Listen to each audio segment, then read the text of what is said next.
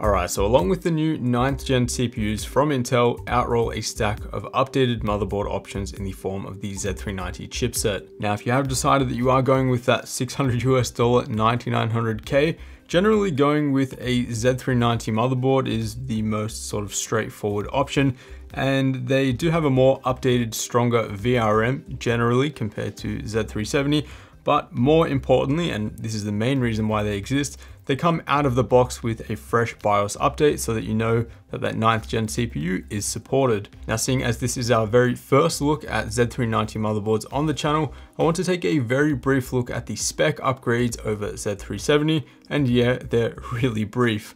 Basically, we have native support for USB 3.1 Gen 2 ports now, whereas on Z370, motherboard manufacturers had to use external controllers, and we also have native support for 802.11ac Wi-Fi. And that is it. I mean, there's not a massive difference between Z370 and Z390 on paper, apart from those couple different specs, which, to be honest, on Z370, we had USB 3.1 Gen 2 already, and most Z370 boards also had 802.11ac Wi-Fi. They just required separate controllers on the board. So what's the big difference with Z390? Well, you're getting 9th gen CPU support out of the box, whereas if you do buy a Z370 motherboard along with the 9th gen CPU, you will have to make sure that the BIOS is updated, which requires another external CPU, so possibly from your friend or a computer store. We'll talk more about that later. Or you could update it via BIOS flashback via a USB. They are cross-compatible too. So for example, you can use an 8700K on a Z390 board, and you can use a 9900K on a Z370 board. Another upgrade for Z390 is that generally, and this is going to depend on board to board, the V-Core VRM has been updated with a higher phase count, or just total MOSFET count, to better dissipate the heat increase and total power output.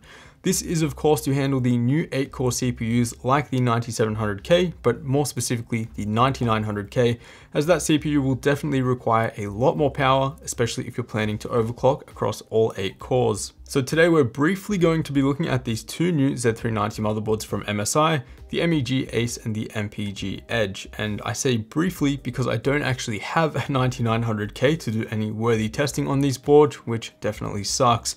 Ideally, we'd be looking at power consumption, overclocking, and what the auto voltage looks like with the i9, but I feel like those numbers are really only relevant for that 9900K. So I've reserved my testing here to just VRM thermals with an overclocked 8700K, but that should give us a good reference point. We will cover what is relevant here though, and do stay until the end where we'll discuss this launch as a whole, whether you should upgrade, and if you do decide to upgrade, whether Z370 or Z390 is the way to go. Okay, let's start with the board that most people are interested in here, the MEG Z390 Ace. This is one of MSI's top tier boards, which is one step below that flagship Z390 Godlike, which is absolutely overkill for the majority of users unless you're planning on breaking records with liquid nitrogen. Still though, it comes in at a very premium price of just under $290 US over at Amazon. So the Z390 Ace is positioned as a board for those who are planning on using the 9900K of course, and then allowing plenty of headroom for overclocking that chip on a liquid cooler or a large air cooler. One thing I've noticed is MSI's branding refresh here, which aesthetically is quite nice with an overall neutral design and RGB illumination, which is reserved for just the I/O shroud. I appreciate that they're doing things differently here compared to just the diffused RGB elements positioned randomly on their previous boards. Here they've got an infinity mirror with RGB lighting, which looks pretty cool. Certainly not a reason to upgrade alone though, but it's nice to see a few changes other than that native USB 3.1 Gen 2. The RGB shroud is covering a decent portion of that VRM heatsink though, which does prevent heat dissipation on that particular area. The heatsink is also kind of void of any true heatsink design, although that seems to be the trend these days. My feelings here are that if you truly want to convince people to upgrade because of a superior VRM, the VRM heatsink is a great place to start. This is in contrast to the VRM heatsink on the $100 cheaper Z390 Edge, which has nothing covering it at all, and at least has somewhat of a fin array to increase surface area and improve heat dissipation. Still though, it's nothing compared to what we've seen on the AMD X470 boards, which also support up to 8-core CPUs.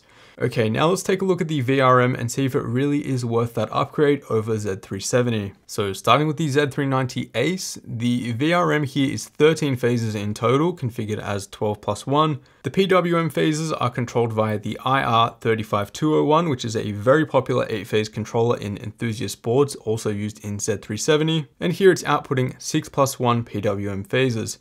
Here, 6 phases are used for the CPU V-core, which are doubled by IR3598 on the back of the board, and that +1 phase might seem a bit weak for the iGPU, seeing as we usually get about 2 here, but here it's minimized to just 1, mostly for the CPU system agent and the I/O, seeing as the iGPU has no display outputs at all on this board. That's a bit of a shame, to be honest, seeing as I find the iGPU pretty useful when I need to troubleshoot boot errors and any problems with my discrete GPU. Not really a deal breaker though, especially the target audience for this board. At this price point, I really would have liked to see integrated power stages like the IR3556, as this is almost a $300 board, and instead we're getting on semiconductor 4C024Ns for the low side MOSFETs and 4C0249s for the high side.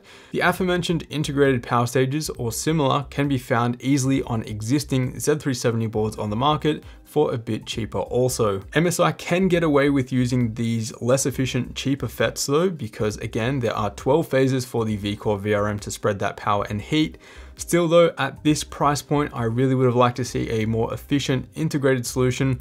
And the reason for my main gripe here is because these MOSFETs are the same ones that are used on the $100 cheaper board that we're going to look at right now. The Z390 Edge aims to be a more mainstream offering, so it will be interesting to see if we're getting a decent VRM here.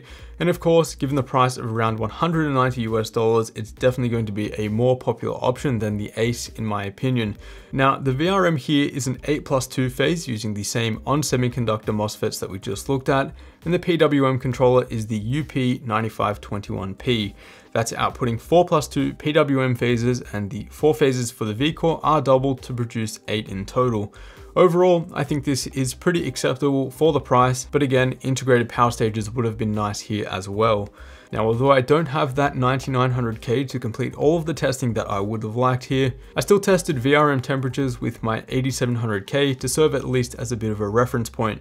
In summary, the Ace handled things pretty well since we're spreading that heat over 12 phases, and the Edge also did good, but if you're overclocking a 9900K on that board, I'd highly recommend sufficient airflow around the VRM, as there you will likely approach 100 degrees C with that CPU at full blast. So overall, I think these are pretty good boards, and ultimately I'd need to test more Z390 and Z370 boards out there to see how they stack up. The MSI Z390 Edge competes right against MSI's own Z370 Gaming M5, which looks a lot better in my opinion and also has a convenient clear CMOS at the rear I/O, whereas the Z390 Ace appropriately fills that gap between the Gaming M5 and their godlike.